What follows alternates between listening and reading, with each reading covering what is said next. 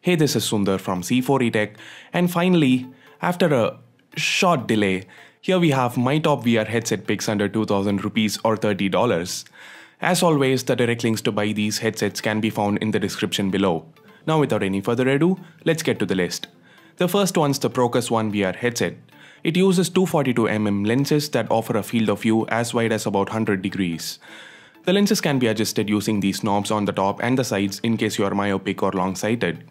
Compatibility-wise, this headset can house most phones with display sizes ranging from 3.5 to 6 inches. It costs about 1700 rupees and comes with a magnetic clicker for navigation right out of the box. At 2000 rupees, you could get a Bluetooth controller instead of the magnetic clicker. But considering VR apps are designed for use only with a single button, I don't see it being very useful unless it's for non-VR purposes. One thing that made me want to try more VR headsets is the build. Don't get me wrong, the quality is really good. It's made of hard plastic and there are magnets over here to make sure the lid doesn't lose the tendency to close tightly over time. Even the cushion to the front is comfortable. But something over here feels wrong. I felt a lot of pressure on my nose after wearing it for about 20 minutes. Or maybe it's just me nitpicking. What I did find comfortable wearing for longer durations is the Irusu Monster VR headset. The entire frame is kinda projected, that makes it a lot more comfortable. But unlike the Procus One VR headset, there's no magnet to the rear, so the lid might become loose or maybe even start falling off with time.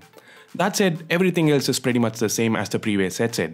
The compatibility criterion is again a phone with a display size between 3.5 and 6 inches. This headset uses similar 42mm lenses with about 100 degree field of view. They can be adjusted with the knobs on the top. What makes this headset stand apart is the fact that Irusu have a dedicated app for their VR headsets that helps you find a lot of VR content including Daydream apps and 360-degree photos and videos. The price? 2000 rupees. For that, you get the headset itself, a magnetic clicker, and a Bluetooth controller.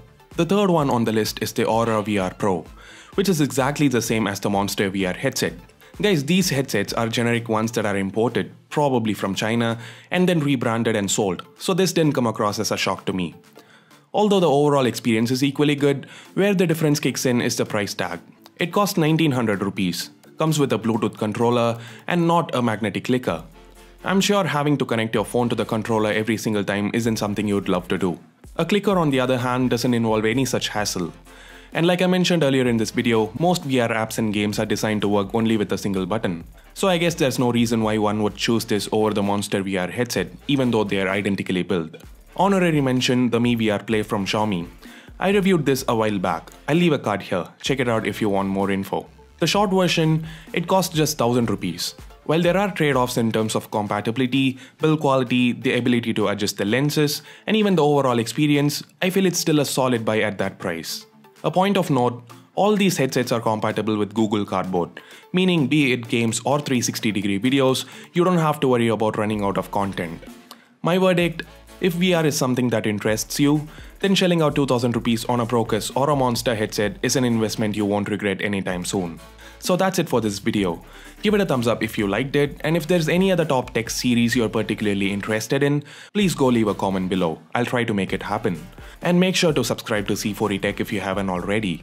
Also do this to get notified as soon as a video goes live here on C4E Tech. Thanks a lot for watching. This is Sundar from C4E Tech, leaving for the moment. Have an amazing day.